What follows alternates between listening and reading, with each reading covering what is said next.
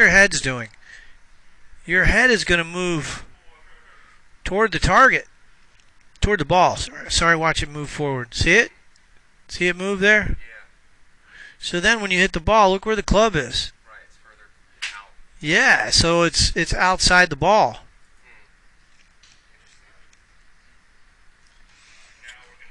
Now, what we've got to do is get your weight off your heels. The reason that's happening is your brain seeks balance. So if you have weight initially on your heels, your brain's going to go, okay, we got to balance it out.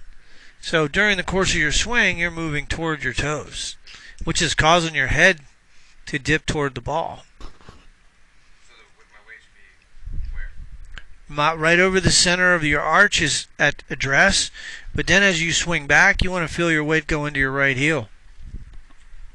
So take a backswing and get accustomed to feeling your weight going back into your heel.